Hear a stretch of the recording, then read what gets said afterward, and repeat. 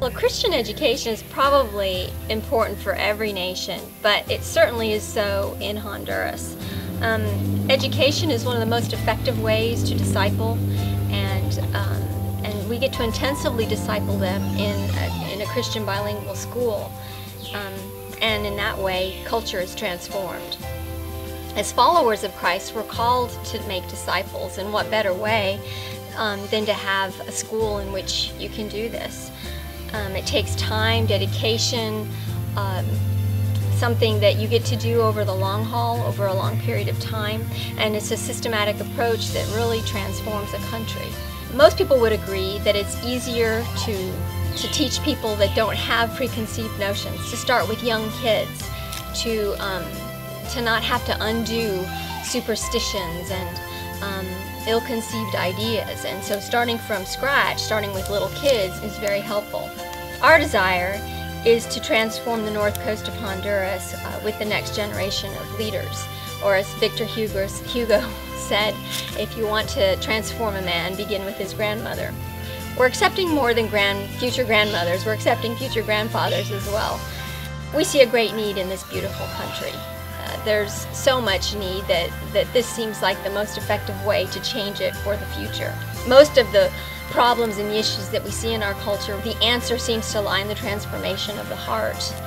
And how better to do that than through discipleship of young Christians, young little lives. And to share the good news with these little children, to enable them to be the leaders for tomorrow. That's really our desire. We see no better way than to enable this transformation than to begin with kindergartners on up through secondary education. We'd like to see that where there's violence, that we would raise up men and women that would have courage to stand for justice. Where there's hunger and poverty, we'd like to see men and women that are innovative, have great answers, and are willing to be entrepreneurs and provide for the community. We want to see people that are willing and desiring to help the less fortunate. Where there's ignorance, we want to see men and women come in and bring light in places of darkness, starting from teaching in Sunday school and teaching in schools and universities, and being professors and teachers, being the nurses and doctors who do the work and do it out of treating people with dignity. And we'd like to see the politicians would do politics because they're looking out for the community, not so much looking out for their own self-interests.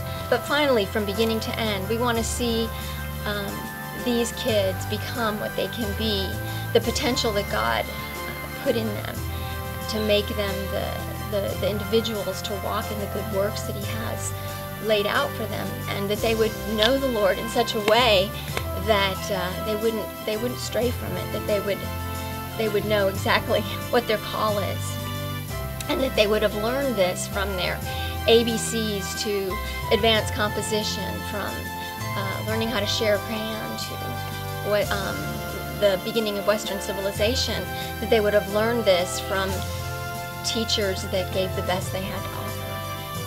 And we really have been blessed this first season to have some incredible teachers. Being a teacher at El Camino is a real privilege. We are able to train the students who will become the next generation in Honduras. It's so rewarding to see my students as I'm walking along the road or at a local shop, and they come running up to me and give me a big hug and ask me how I am in English. And to see the joy on the parents' faces as they hear their children recite Bible verses in English or answer a question in English. My prayer is not only that each of these students master the English language and the many manners and skills that they need for life, but also that they each have a personal relationship with Jesus Christ. And I think now is the time to share the great love of God with them, and now is the time to make a lasting impact in their lives. But we need more teachers. The only way we can do this is if we get teachers from the United States or from another country that speak English. We really can't recruit from locally because people don't speak English here, and we really don't have college-educated people to draw from. hopefully someday, once El Camino becomes what we hope it will be, we'll be recruiting from this area for the school. But for now, we have to recruit and we have to get commitments from people from outside. We recognize we are way out on a limb here. We've climbed out on a limb, and we don't have enough teachers for next year.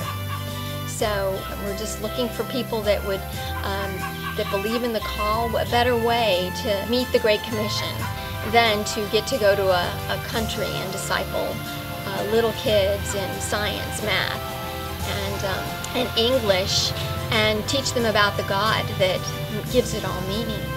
So if you would consider, we're looking for people that might consider a commitment of a year or more to work in the harvest that's so plentiful. So sing praises, all you little children, God.